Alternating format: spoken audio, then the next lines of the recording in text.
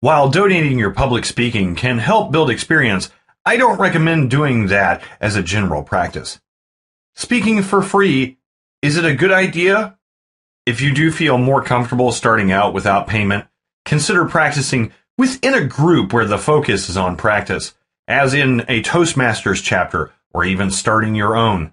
The beauty of starting your own, you can set up an online practice group. Yes, introducing other speakers is another good way to become comfortable with being the brief center of attention and making notes about what works and what doesn't for yourself. But volunteer or agree to donate your services for free, and you may find yourself never considered for the paying gigs. When you have at least 3 paid gigs under your belt, then you can consider donating your public speaking time, providing it's for a specific, worthy cause.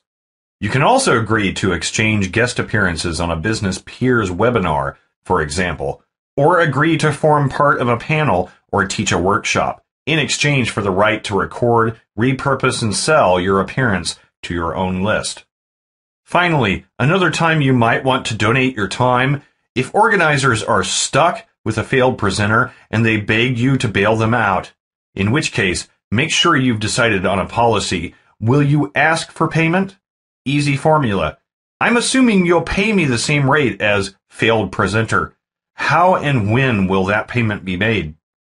Is it a nonprofit workshop? Simply ask if you don't know.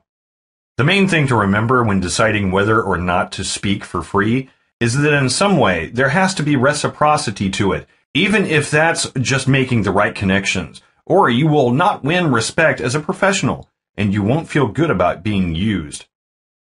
Toastmasters.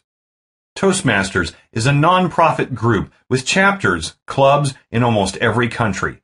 Its mission is to help people improve communication and leadership skills. Public speaking is a major tool they use. Membership is open to anyone over 18 who is interested in improving their communication skills, though they do provide gavel clubs for teenagers in some areas. Each chapter meets anywhere from once a week to once a month, and their philosophy involves learning by doing. There is a manual and specific speaking techniques to learn, and each member is expected after training to present a speech of between 5 to 7 minutes in length at meetings. There is also a leadership manual. Many a glossophobe has got their trembling start at Toastmasters. Everyone I've spoken to who is a member has A, quickly conquered their fear of public speaking, and B, loudly sung the organization's praises. Their website allows you to input your city or zip code and instantly find Toastmaster clubs near you. Storytelling schools. Another way to become comfortable with public speaking is to take a storytelling course if one is available in your area. The drawback to this is that most storytelling courses are paid, which might not work for you if you are on a shoestring budget. Plus, they are not as widespread as Toastmasters. But storytelling is an essential part of connecting with your audience, no matter how dry or technical your subject, so don't underestimate its value. I've given presentations and told stories publicly, and I can attest that if you can tell a successful story to any age group in any venue, mere presentations pale in comparison. Simply enter the keywords storytelling courses plus your city to find out what's available in your area. Starting your own group. The ideal time to start your own group is after you've taken the storytelling course, if you're going to have to be the leader and organizer.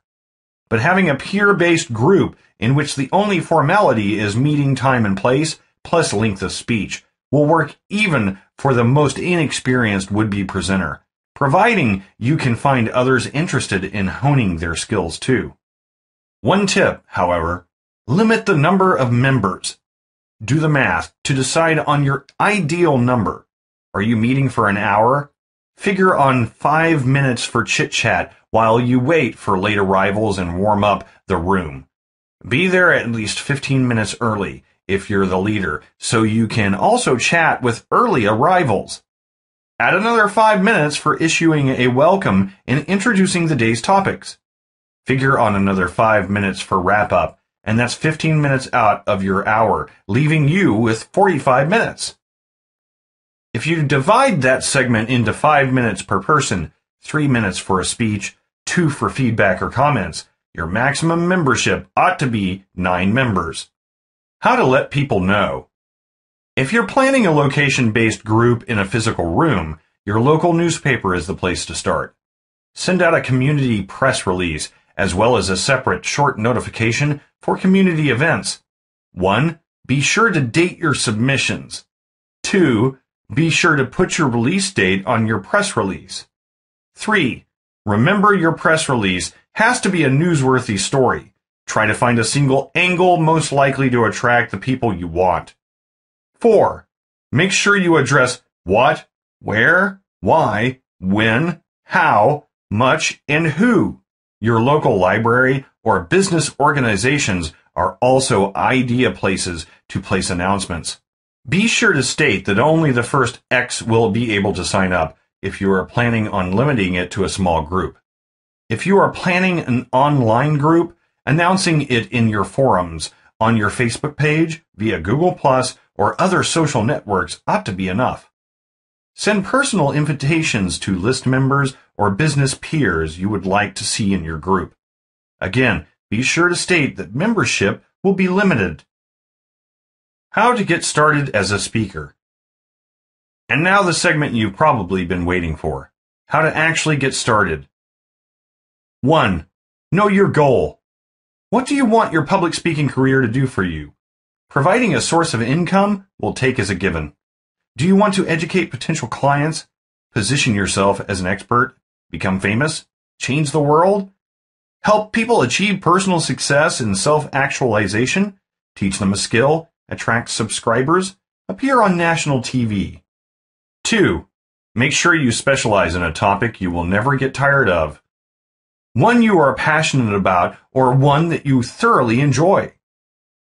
3. Search your local library. Libraries will have listings of meetings and events. Make a note of these organizations and contact them if you think they're the perfect fit for your subject. 4. Ask for referrals. At the end of your presentation, be bold about asking your audience to recommend you to other groups they think would like your services. Point out your business cards on display along with other promotional materials, I hope. Put your referral request right on your business card. 5. Use testimonials. Put them right on your website once you begin to become known. An honest testimonial that's heartfelt can easily land you a paid speaking gig, even if the hirer has never seen you speak. Who can you speak for? This starts with your subject, your specialty. What would you never get tired of talking about? Once you've got your topic, you've got your audience. Look for local organizations that would most benefit from your services and approach them. Have dedicated business cards for the public speaking already made up.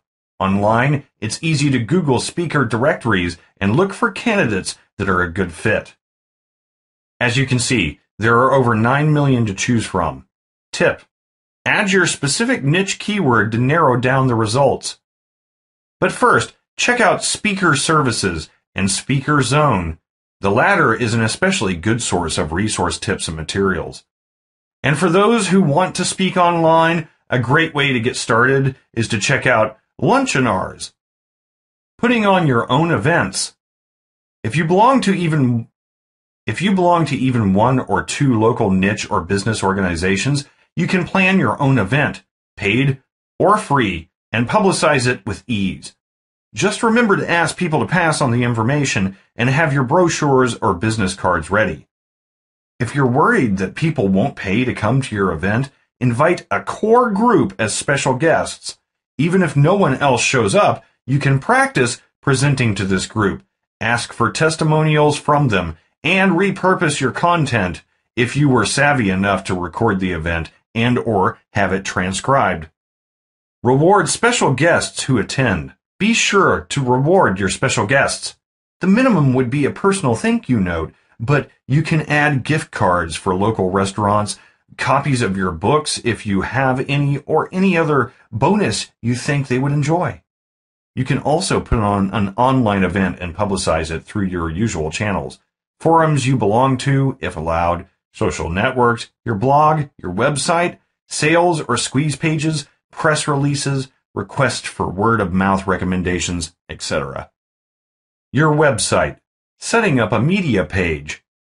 If you're going to send out press releases and set yourself up as a speaker, you should also have a website focusing strictly on your public speaking career, a media page where people hiring you can pick up professional quality, full-sized photos, bio blurbs, and more. How much should you charge? That's really up to you. The correct answer is really whatever the market will bear.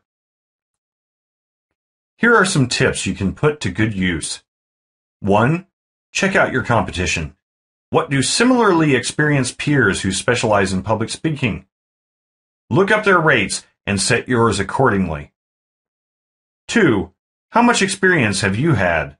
The more public presentations you've given, the more you can usually charge with confidence. 3. How much value are you bringing to the event? If someone else is organizing it, how big a draw will your name be? 4. Factor in your time, event-specific expenses, travel, food, and accommodation costs, and charge at least double for that as your baseline. 5. How much value is the event bringing you? If the possibility of creating new profitable relationships or spreading your reach is particularly alluring, you may feel it's worthwhile to settle for less than your usual fee or even put yourself out of pocket. To put this all into perspectives, $2,500 is the lowest fee large corporations or companies would expect you to work for. If you are invited to speak by a local organization or company, they might feel a couple of hundred is a huge bite out of their budget. If you are invited to speak by a nonprofit organization, they'll most likely expect you to donate your time.